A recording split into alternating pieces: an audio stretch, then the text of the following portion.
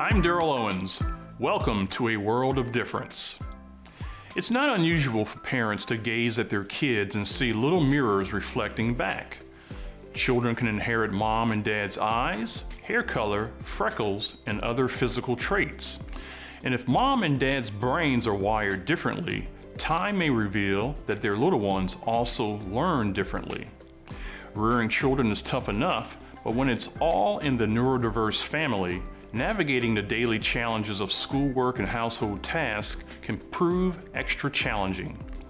Yet, while parents and children who learn differently may experience more trials in understanding each other in the world, these mom and dads may also be uniquely equipped to support youngsters with learning disabilities for having lived their shared experience.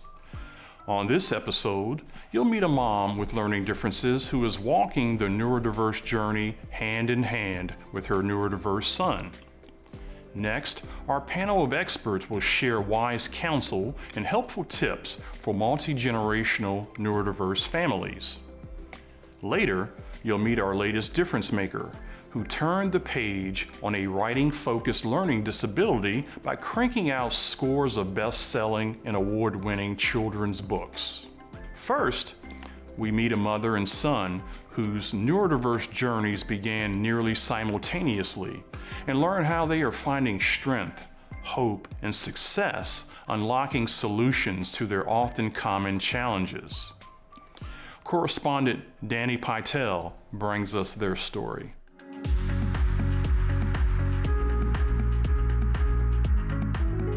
Today we find ourselves in Columbus, Ohio, where we're meeting the Atkinson family. My name is Ashley Atkinson.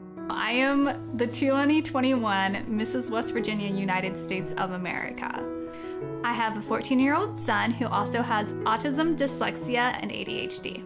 Ashley and her husband Alan are parents to two children, Jesse and Olivia. Outside of parenting, Ashley is an advocate for autism and dyslexia using her unique platform to spread awareness.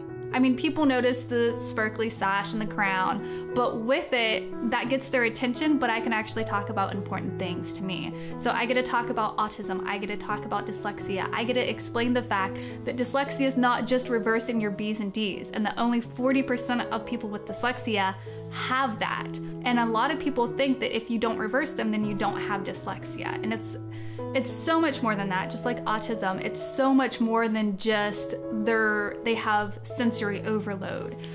It's so much more than just behavior issues, and there's a lot more to it. And I think the more awareness we get out there, the more acceptance that we get out there, the better the world's gonna be. Once her son Jesse received his diagnosis, Ashley was shocked at what she also discovered.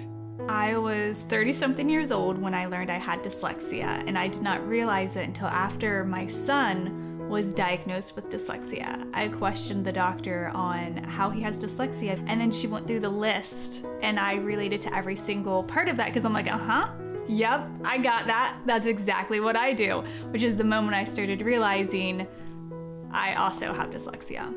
As the pieces began falling into place, Ashley realized why she struggled so hard in college. My dyslexia helps me really understand the consequences of not receiving intervention or help. My brain works differently and I learn differently, and that's why it was so hard for me to go to an online college and learn through just reading, and then having to read my homework assignment and then watch a YouTube video about the subject to try to understand what it was like, and then go back to the reading assignment to then try to figure out what it is that they're saying, because I couldn't just read something and comprehend it.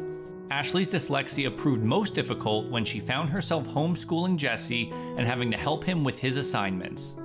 Homework is definitely the most overwhelming part of having dyslexia and parenting, especially when COVID hit and we were doing so much schoolwork at home, at which point I realized I can't teach him any form of English. I can't teach him the sentences. I can't teach him his reading. I can't work on that with him. So we had to figure out other ways to compensate for me not being able to homeschool him on that aspect. I would say homework would be hard at most times. Like, most people learn the same way. When I learn differently, that we can think of the same thing but go completely two different directions. It just depends what the homework is.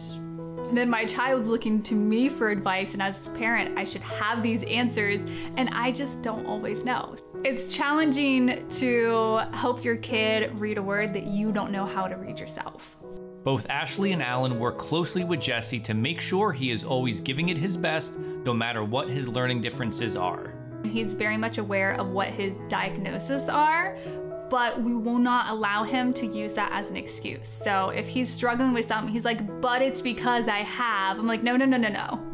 That does not work. We cannot use a diagnosis as a reason to not try. We use it as a reason to say, hey, I might need to approach this differently, not as an excuse not to do something. And I think that is a really big, vital part that a lot of parents are missing, especially if they don't have a diagnosis. Me having the diagnosis, I'm like, hey, yeah, I had dyslexia and had no help and still graduated from an online program with my bachelor's degree. I think you can complete one 8th grade assignment. Despite having the support of her family growing up, Ashley always struggled to learn.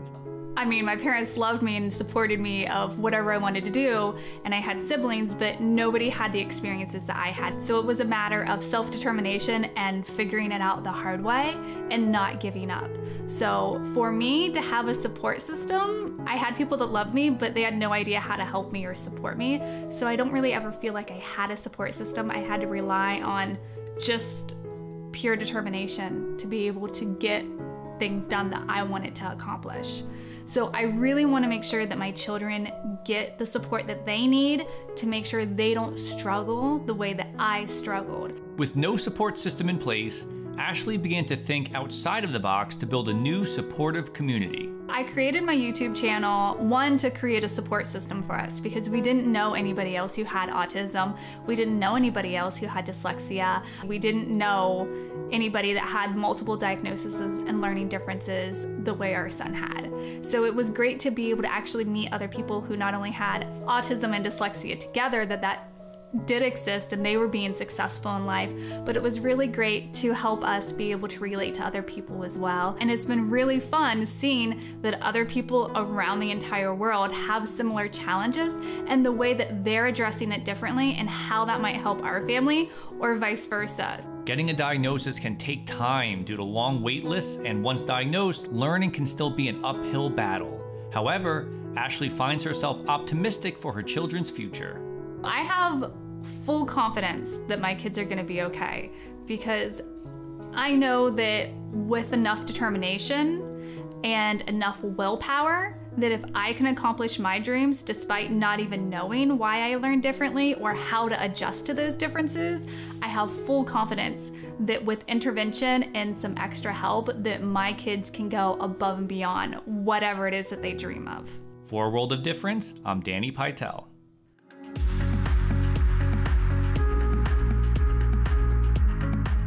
Danny, thanks for that inspiring report. Next, our experts explore the secrets of thriving when both caregivers and kiddos learn differently.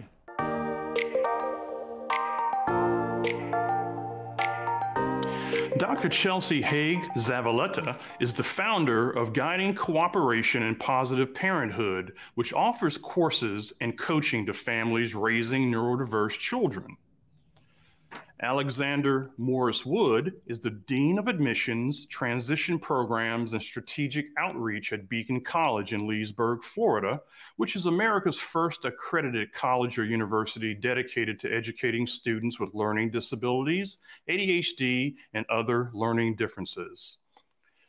Day Sanchez is a school psychologist, education specialist, and the founder of 2E Minds, a company that supports the optimal psychological, creative, spiritual, and socio-emotional development of neurodiverse and twice exceptional children. All right, well, let's start the discussion with Dr. Haig-Zavaleta.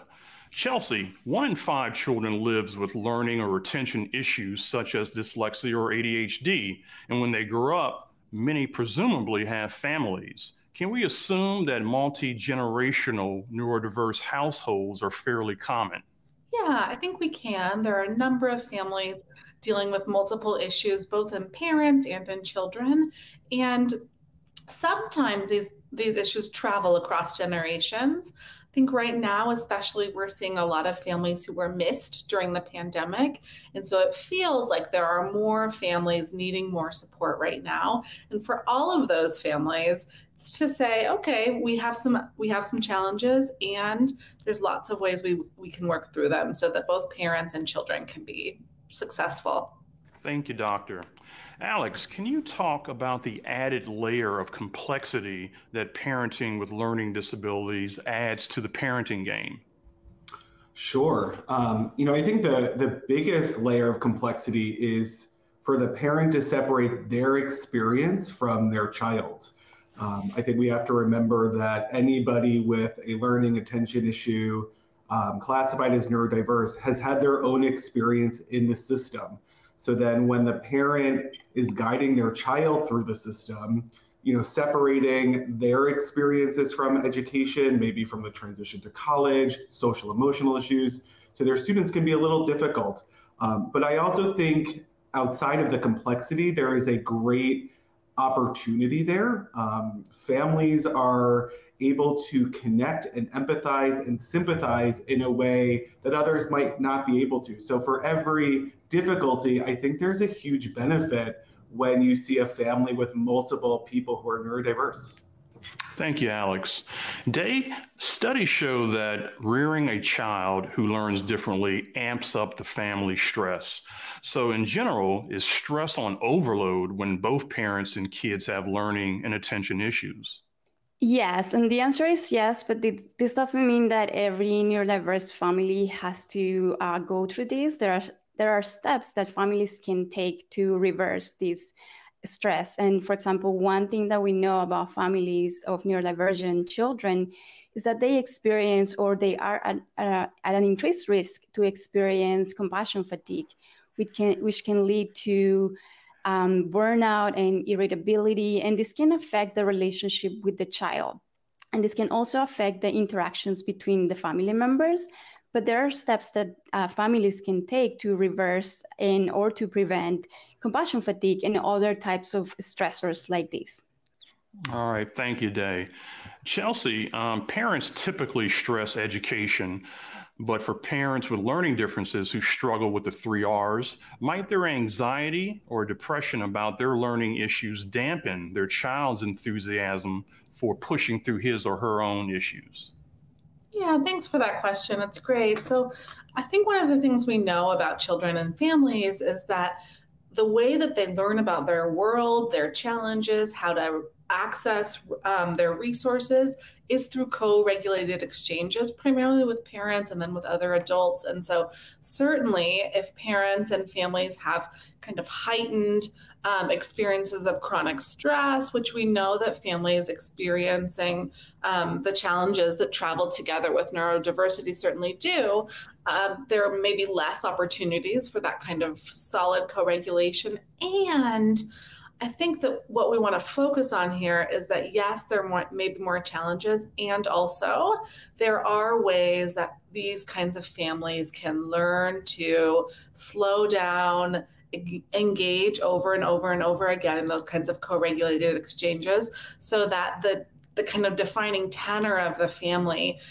tends towards empathy, towards understanding, towards co-regulated exchanges, so that kids can thrive.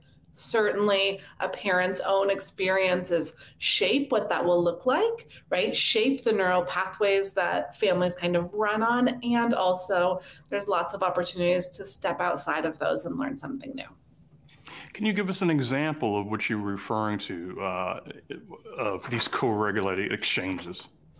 Yeah, so if you've had a parent who's perhaps struggled academically themselves as a child, right, when they go to help their own child who may also be struggling academically and perhaps even with the same thing, there might be some trigger, some upset, some challenge that comes up for the parent that makes it hard for them to slow down and focus on their child and focus on a co-regulated exchange in which they're present for their child's experience.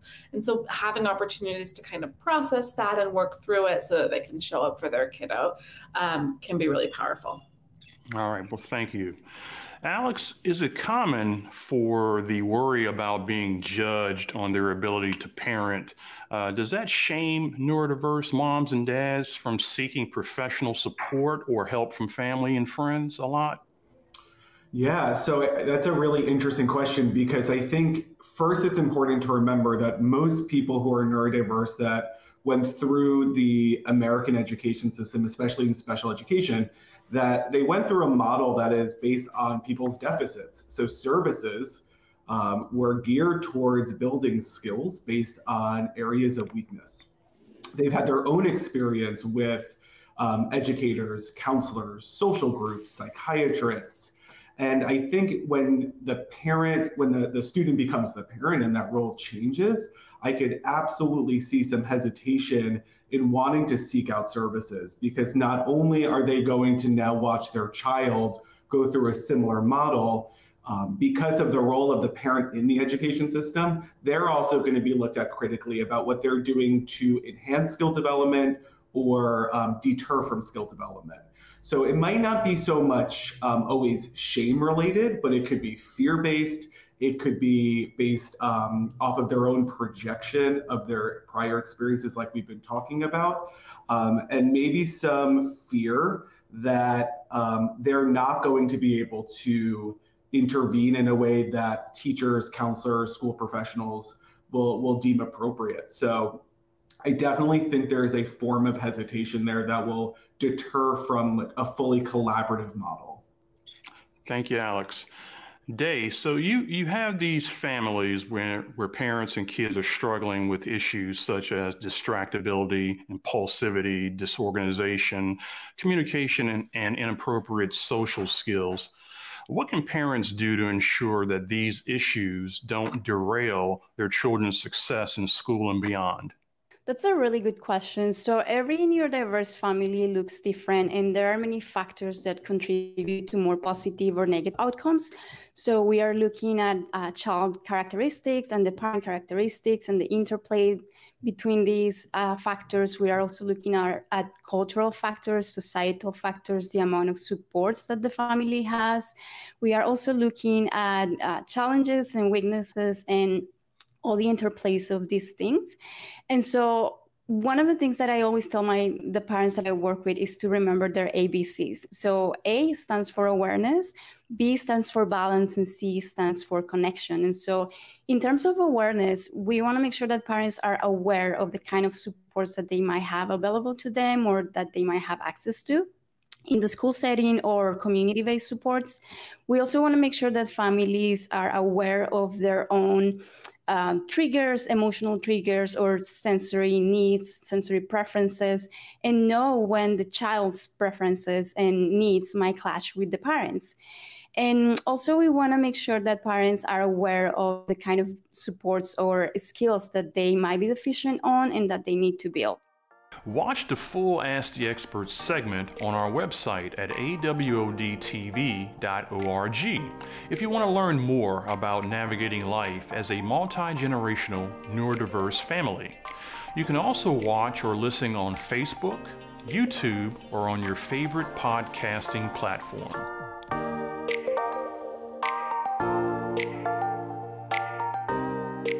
Next, let's reveal our latest difference maker. As part of a family that produced writers since the 19th century, you might say Avi was born to write. Unless you knew him in grade school, where Avi struggled with spelling, sloppiness, and reversing letters on his schoolwork as a result of dysgraphia, a learning disability characterized by problems with writing. Yet his love of books and the written word led him to the library, where he served book lovers as a librarian and later went on to an award-winning career writing more than 70 books, including 2 Newbery Award winners, that children now rush to the library to check out. Senior correspondent Cindy Peterson brings us his story.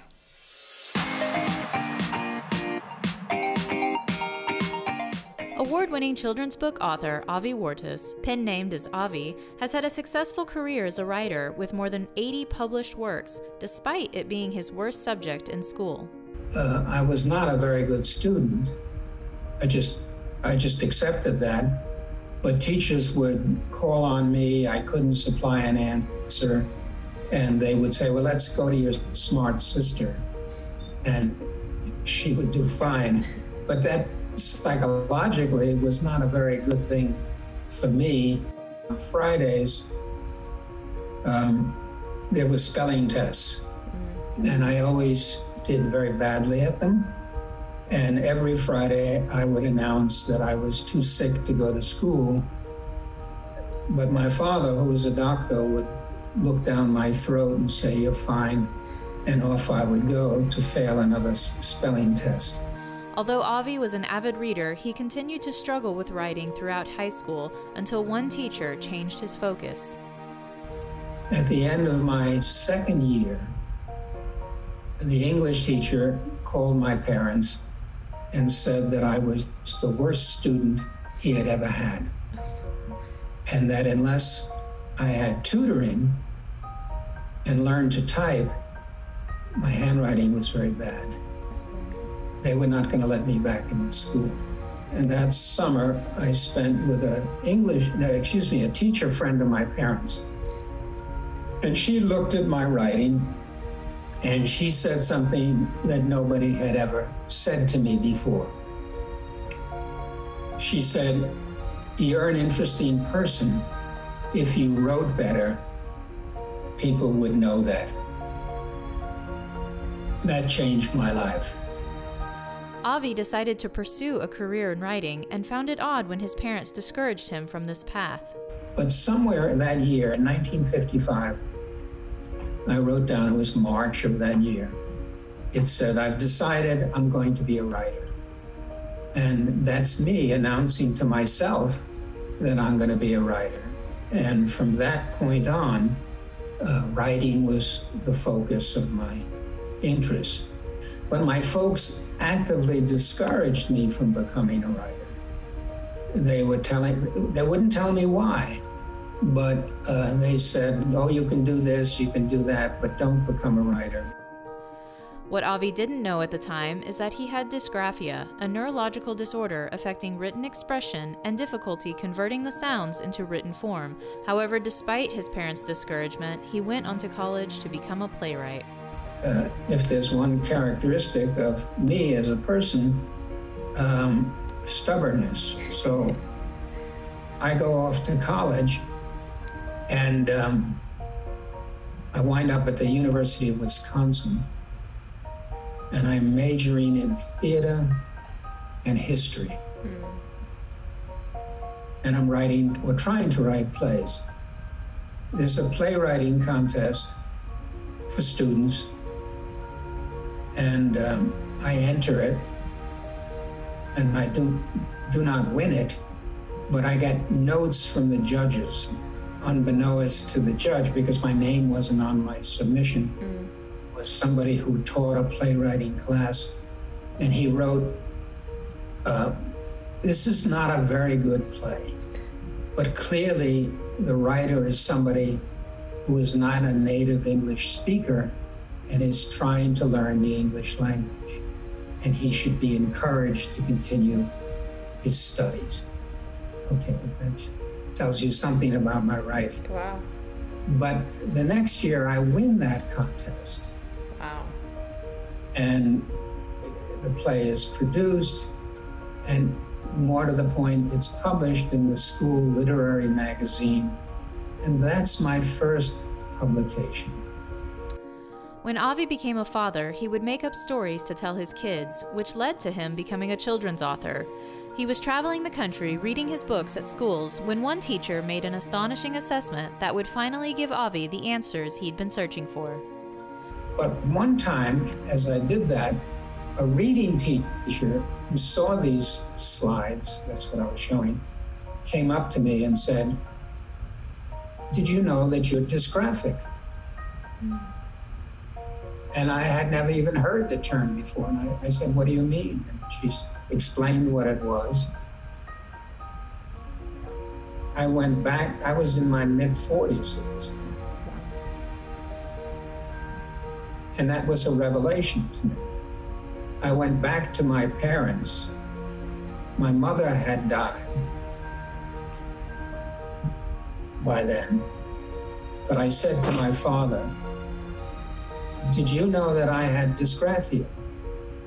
And he said, "Yeah, we had you tested."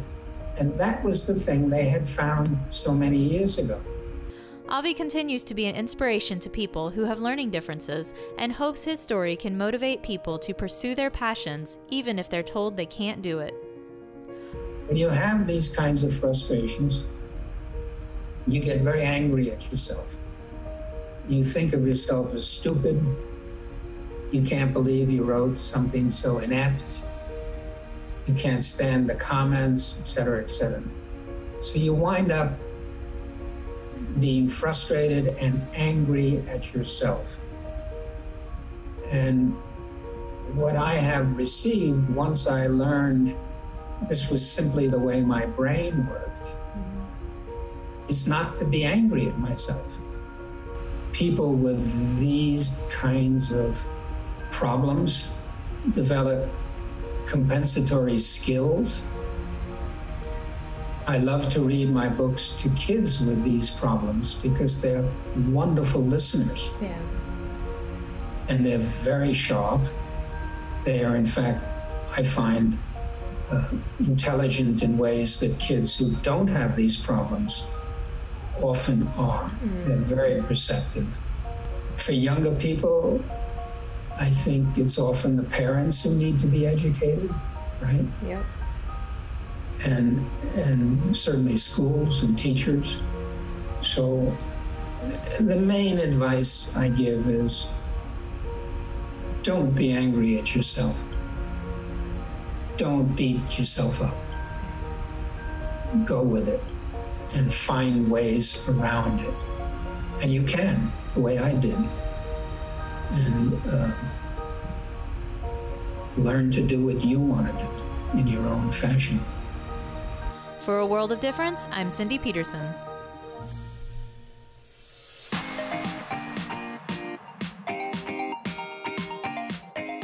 Thanks, Cindy. And congratulations, Avi, for making a difference. And that does it for this edition of A World of Difference. I'm Daryl Owens. I'll see you back here next time. You can watch episodes of A World of Difference on the Beacon College Facebook and YouTube channels and on the show's website, awodtv.org. The website also provides tip sheets and other resources for your parenting journey. And you can listen to the show on the go on Spotify, Breaker, Google Podcasts, Stitcher, and other popular podcasting platforms. Thank you for watching and supporting A World of Difference.